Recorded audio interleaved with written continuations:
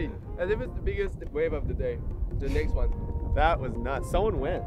Someone went? Yeah. Taj. No, Taj pulled back. Alan said that Taj pulled back in the kid. On my wave. What's his name? Luke? Luke went.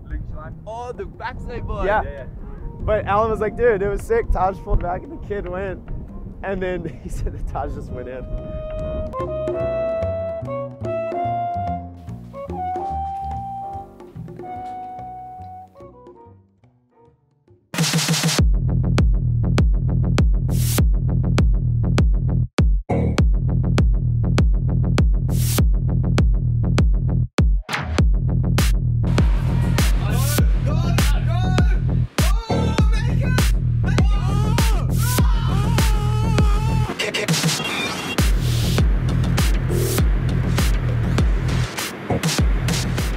Basically, there was a really good, it was one of the, probably the biggest wave so far of the day that came through.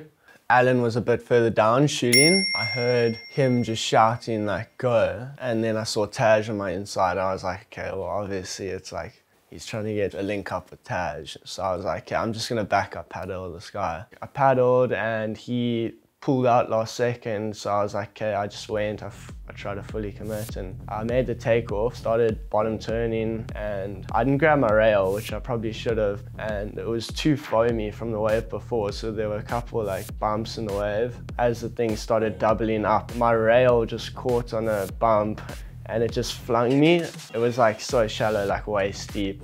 It hit me against the sand a couple times. Yeah, it took me for a ride, and I got a couple on the head after that because it keeps in the impact zone, so you just keep getting nailed. But yeah, I can't wait to go back there, to be honest. That wave makes me like just want to go back there on the next swell and redeem myself, like fully, yeah.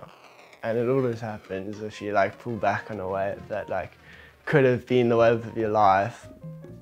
Like, you're always just gonna be thinking like, I should have just gone to try. So I mean, I'm stoked I went, even though I could have maybe made it past that section, but yeah, it doesn't make me feel as bad as not going.